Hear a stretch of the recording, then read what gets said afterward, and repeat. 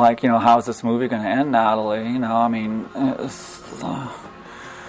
I also want to ask her, like, if your personality changes. I believe it does. Once you lose your virginity, your personality changes. And so she's a real sweet person. If you hear her voice on the radio, you'll see that she's really sweet. And I also read recently that this woman, I think she's Scottish, that is on like the British Idol show, where they sing. That woman, I don't remember her name, but she's not that pretty. But they're saying that she is a virgin, and she has a very unusual personality. And you notice it more in an older person, if they're a virgin or not. It's just like they have a different kind of personality. So I kind of wonder if Natalie's really going to go through with this. She originally started out to try to get enough money to go to school. She's auctioning her virginity in this Nevada brothel, the Bunny Ranch, outside of Carson City, Nevada, which is the capital of Nevada. And when I was driving through there to go to the Burning Man Festival, I saw these brothels outside of town, and I kept thinking to myself, they must have a lot of politicians, they're away from home, and so I bet they get a lot of politicians going in there. And so the bidding on her virginity is all the way up to $3.8 million. And apparently the highest bidder is somebody in Australia. So she's also got a book deal going, and she says that she's going to explain in the book, the motives of these guys, why they want to do it. But like her producer or her agent wants to have this movie turn into a romance.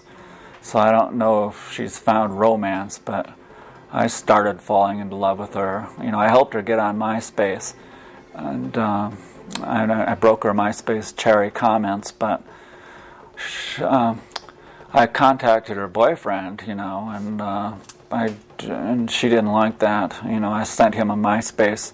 Her boyfriend was like one of her top friends, and she was wondering, how did I find her boyfriend? I mean, yeah, he was one of her top friends. So she'll be on the one of these it's Blog Talk Radio. She's going to be on this Sunday at 9 p.m. Pacific times. So you gotta Google Sin City Sessions and go to their blog. And you should sign in early, because it takes a while.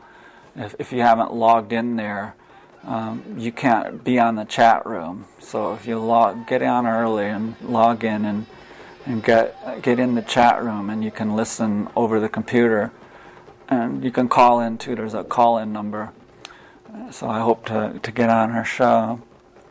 And I was on the Laura Ingraham show, like when Natalie Dillon was on there. I don't remember when it was, in January or February or something, and I got through. I was like the only caller to get through the Laura Ingraham show. And I said, "Hi Natalie, how you doing?" And Laura Ingraham was trying to browbeat and shame Natalie Dillon for what she's doing, but it didn't work. Natalie has 2 jobs. She brought that up. Laura was trying to shame her. So I called in there and said, "Oh yeah, I've prostituted myself before, and it's no big deal. You can, it's just a practical. It's kind of a sad thing that people have to do it, but." It's not that big of a deal. You can get a disease, and that's part of the reason that they charge so much. But people at the Bunny Ranch, they have to be tested like every week for sexually transmitted diseases, and you're required to wear a condom.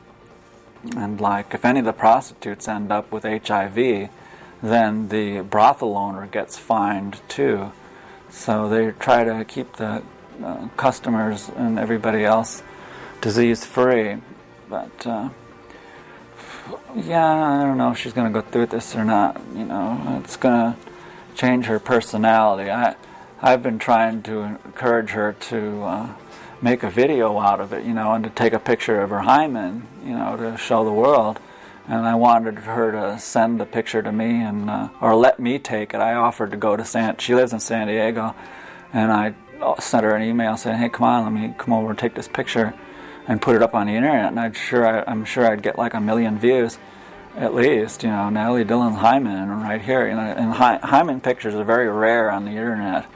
And I've only seen one real good one. It was by some educational university put it up, and it's like. Anyway, if I could have put my 666's money on the picture, then I could have put keywords on it and things like that, and I'm sure I would have gotten 1 million views. And then they could have all gone to my website. Like I told Natalie, I said, "Hey, come on, you know." I was starting to fall in love with her, and she gave me her phone number. I didn't even ask for it, but like that's the way I think that we could save the world, is if I could hook up with somebody rich and famous like Natalie, or well, they don't have to be rich, but famous, you know. And I kept telling her, you know, like during the 60s, the hippies, you know, Abby Hoffman and Jerry Rubin and John Lennon, they would always look for ways to get the media attention. You know, one time Jerry Rubin and Abby Hoffman took a bunch of $1 bills and threw them over the balcony at the stock market, New York Stock Exchange.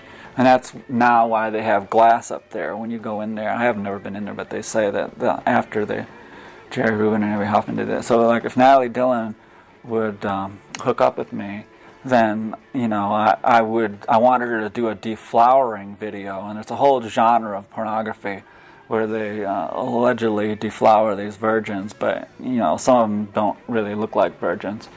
But anyway, I've got to go, and go to my website. You can find some of my pictures of my latest vacation.